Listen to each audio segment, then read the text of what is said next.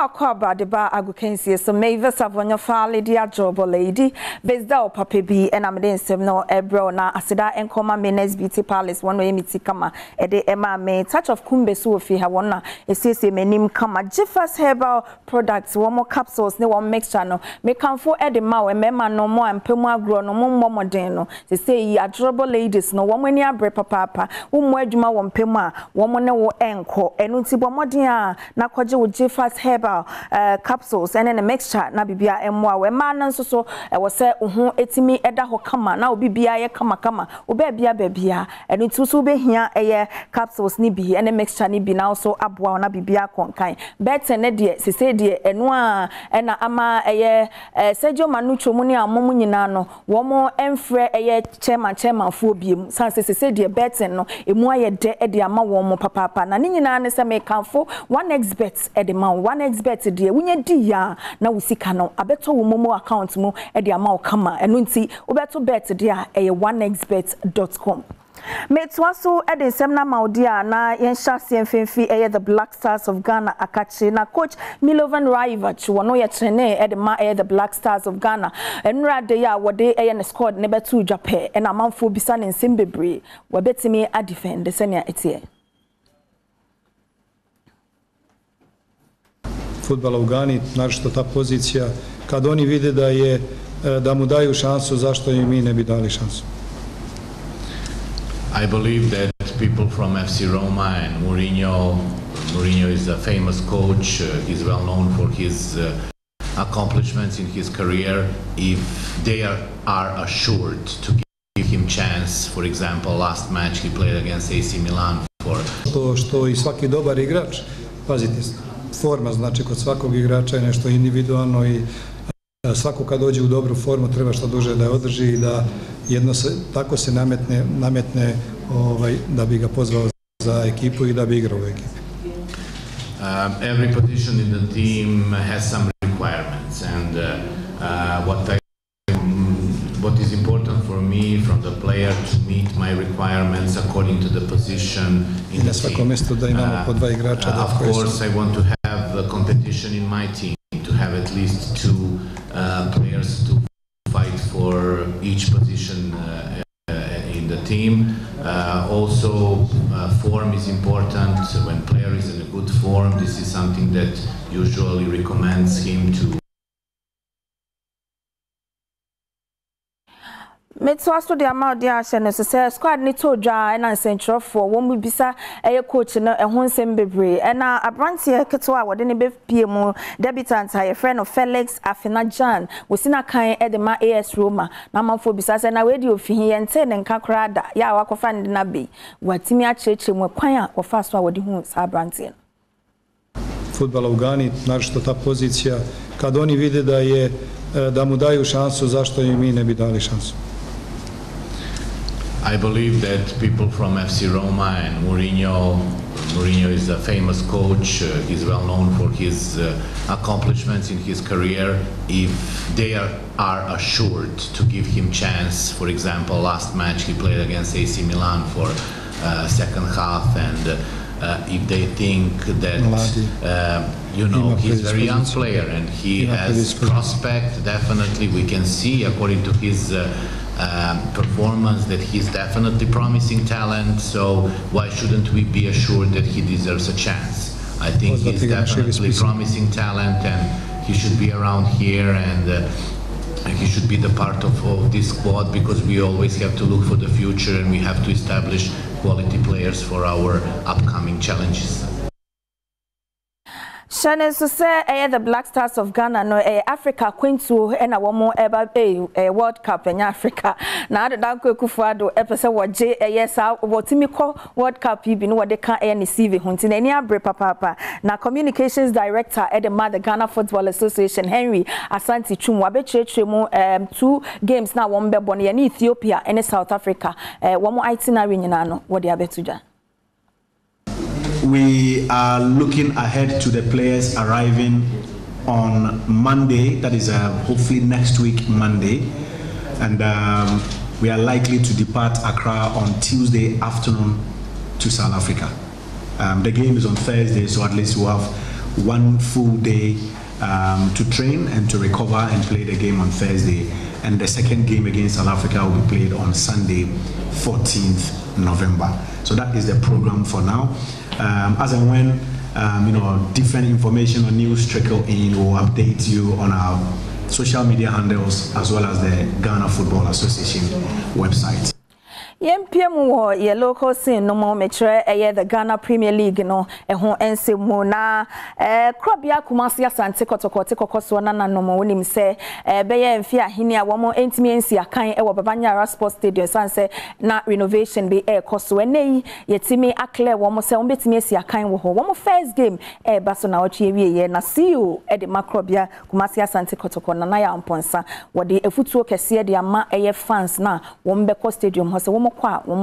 very cautious. We are all excited about the fact that we are going back to Badwam Stadium, and it's unfortunate we have only 25% at the moment, but we need to prove to government that we are capable of maintaining decorum, we are capable of maintaining sanity and discipline at the Badwam Stadium. So I will urge all of us that even as we go to Badwam, we are only capable of hosting 25% of the capacity of the stadium, which is 10,000 people. It's a stadium with 40,000 capacity. We can only host 10,000 people. So we should not jeopardize the opportunity to remain at Badwam, because if we go overboard, we have sanctions from the authorities. Eguswa yewo the Ghana Premier League no dia na yemra mehwe senia fixtures no etie na otwe ewieye games no say ene beba no match day 2 na baso wafa ebetine fie so gakofa na wahia Accra Hearts of Oak never say die until the bones are rotten ene fia de ya na echina memenda Ashanti Gold aboakese so atena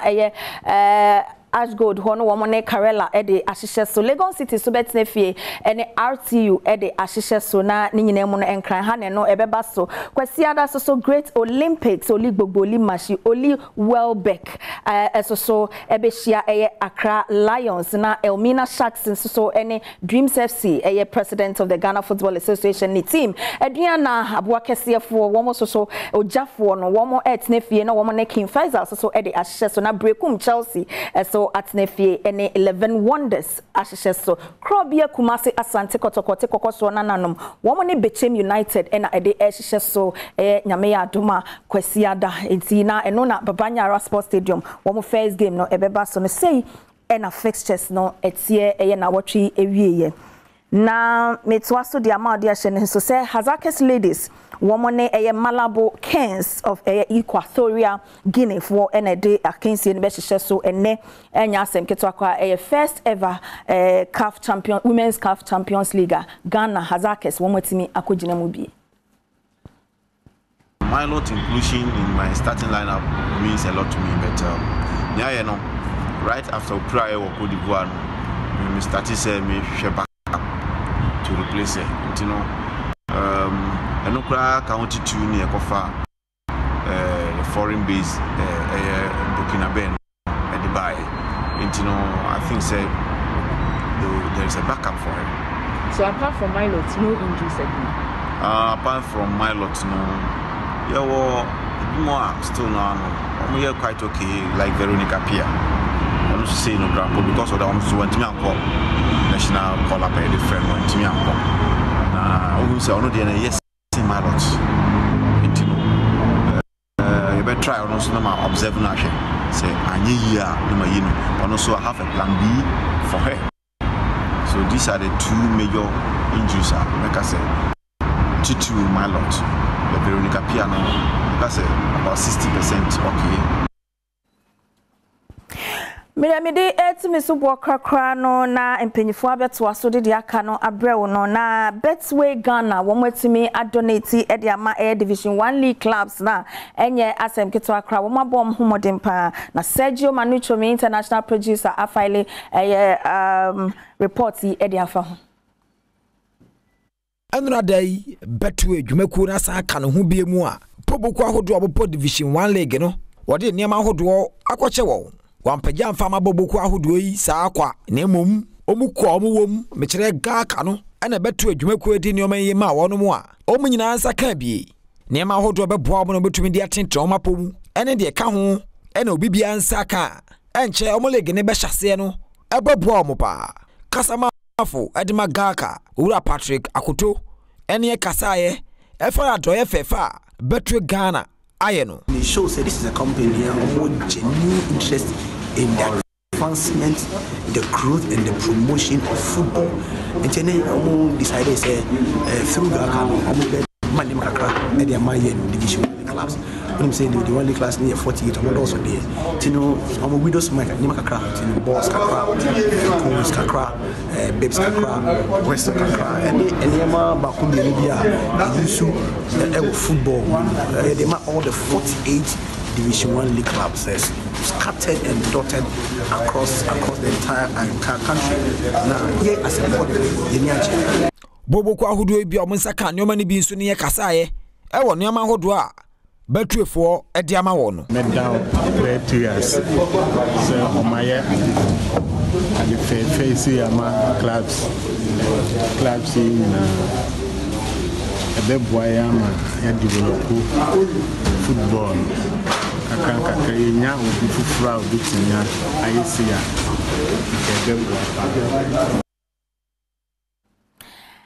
Ensem kakwa me international producer Sergio Manucho eboaboa no mame de ebre wini aseda nkoma na papa Welbeck Ampedu aseda enkoma Presla Babe aseda enkoma wososo amo ewa hase wo nyina etwa me osmosis ene PR mi ankasa mi krom ni akwemu de hye ochna wokopie mu ewa akwemu na